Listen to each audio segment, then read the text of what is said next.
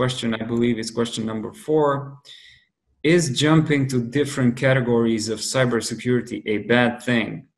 Demonstrate it is. How would someone do this without negative consequences, if any? Alexis? Yeah, so this is a question that I get asked a lot, not particularly online, but I get it asked by a lot of students, and I think what they end up, finding themselves doing is like constantly switching from specialization to specialization, and some of these students are conscious about it, which is a good thing.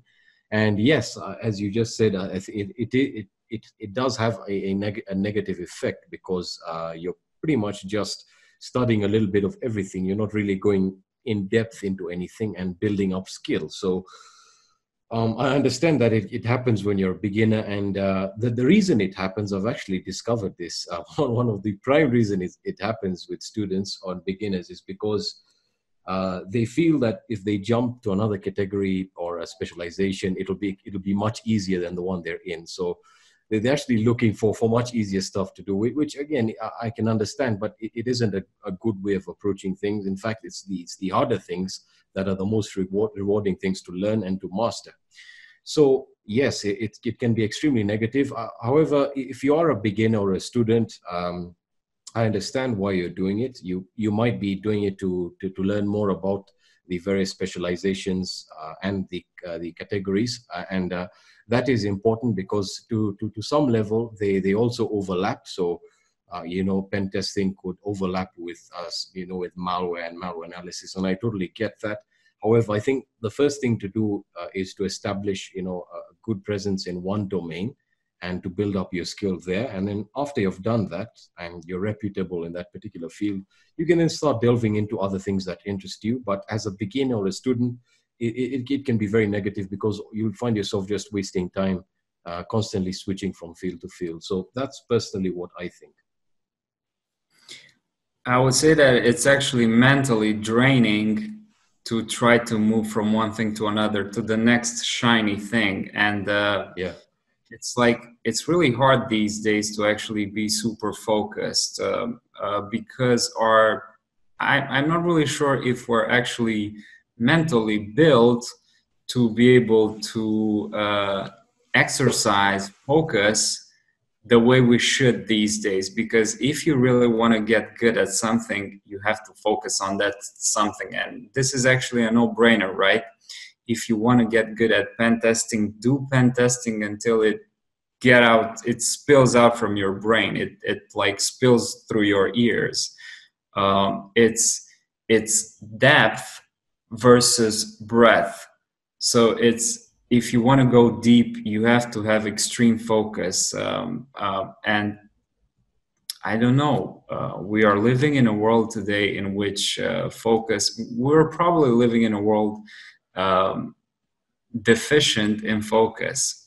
And there are a few resources, I mean, these are not cybersecurity related, that would help one be better at focusing at something instead of jumping to the next shiny thing, because there's an opportunity cost there. So, and you're not winning.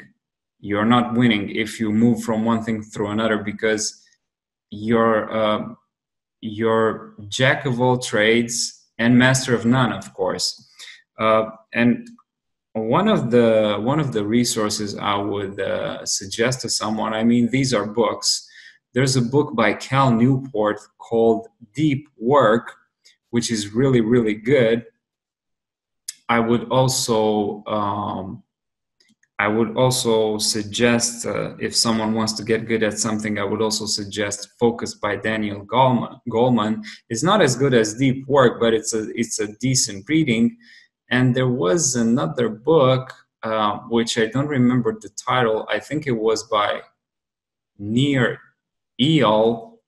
I'm actually going to link it in the description. I don't want to butcher the title or the name of the author. But these resources would actually help you concentrate or focus on one thing until you master it. Of course, there's a really good book by Robert Greene, Mastery, which is definitely a must read.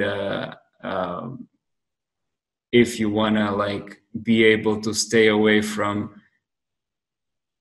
ever chasing something else and never actually getting good at something. So this was like kind of maybe an unexpected answer to this question. So yeah.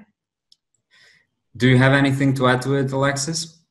Yeah, I think it's interesting that you mentioned the book Mastery, because a trend that I've been seeing similar to what he mentions in the book is, just chasing what's new and shiny, as you mentioned.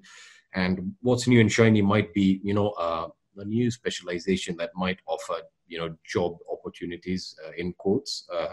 We all know about those type of opportunities. And secondly, some people may be motivated by money, which in the early stages of your career shouldn't be something you should be interested in, or it shouldn't be something that you have fixated as your main objective. So I think this is what's becoming the real problem. And you see it with all of these cybersecurity fields. Many students, when you ask them why they're getting into cybersecurity, will answer, I want to get a good job. And that's totally understandable. But your main objective in the early stages of your career should be advancing your knowledge, as opposed to just focusing on money, which I totally understand, by the way. And again, it's just about what you have prioritized. And as you said, depth is extremely important when it comes down to your particular career. Fellas, check out my Python Basics course to learn the fundamentals of Python you need in cybersecurity. There's a discount link in the description.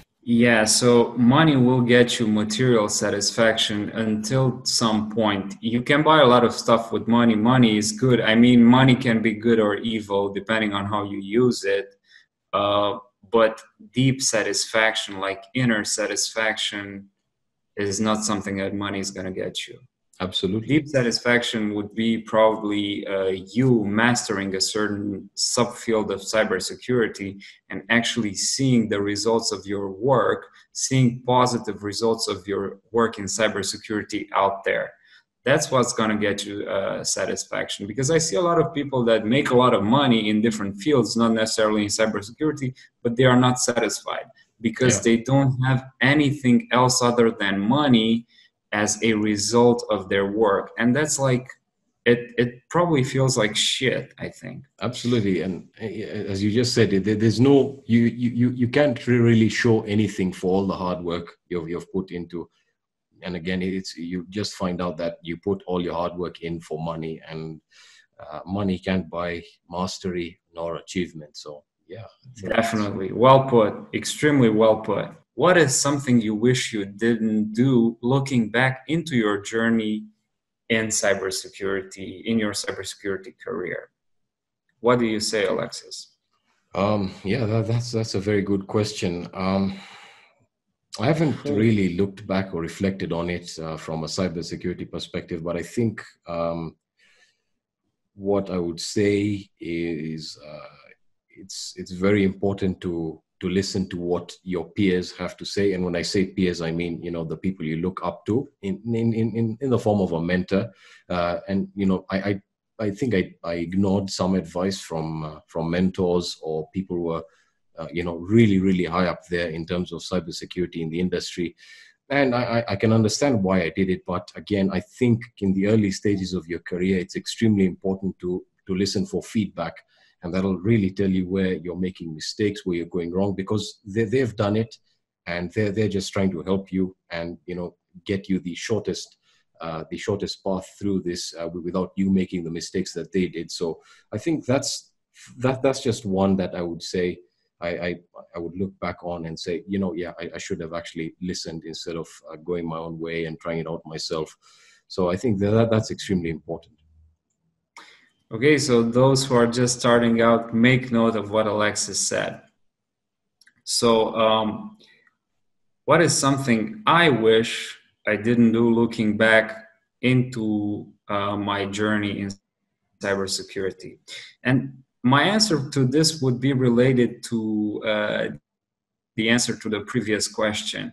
I wish I would have been more focused on a single thing, because I know that I jumped into a lot of stuff ever since I got acquainted or I got myself familiarized with what cybersecurity is, I know that I've tried a lot of stuff, and I was going into these different like topics, avenues, subfields of cybersecurity, and of course, I never felt that I actually learned something like solid in any of them until I started focusing on a single thing. And that single thing was for me penetration testing. When I started like focusing specifically on penetration testing, that at that point I decided that I want to get a certification, and I went for the OSCP, and that was my commitment to the fact that I want to focus on a single thing.